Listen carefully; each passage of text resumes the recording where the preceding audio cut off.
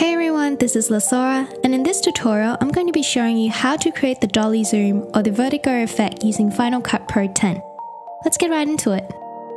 This effect works best when you have a steady moving shot, and right in front of me is a sample footage of a drone shot moving forward. So first thing we're going to do here is go to the beginning of the clip, select it, head over to the video inspector, under transform, add a keyframe to the rotation by clicking this diamond icon right here. Press the down arrow key to skip to the end of your footage, and then change the rotation value to either -10 or 10 degree. Once you've got that, scale your footage up to 130%.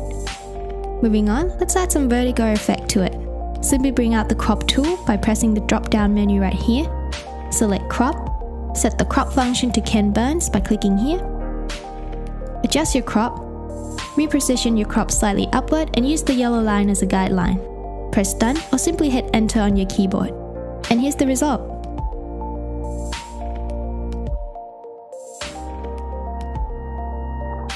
Let's say you have a footage that moved backwards.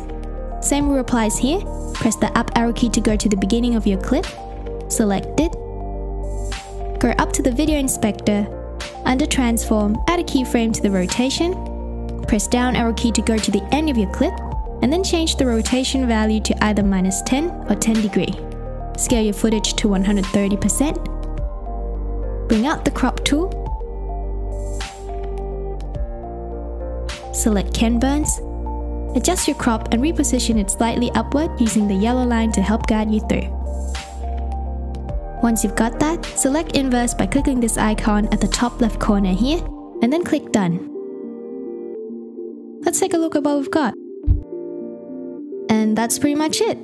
Thank you so much for watching. I hope you find this video somewhat helpful, and if you did, please leave it a like and also subscribe for more short Final Cut Pro tutorials like this one. And also don't forget to turn the notification by pressing the bell icon so you don't miss any of my updates. Best luck with your project, stay creative, and I'll see you soon. Bye bye.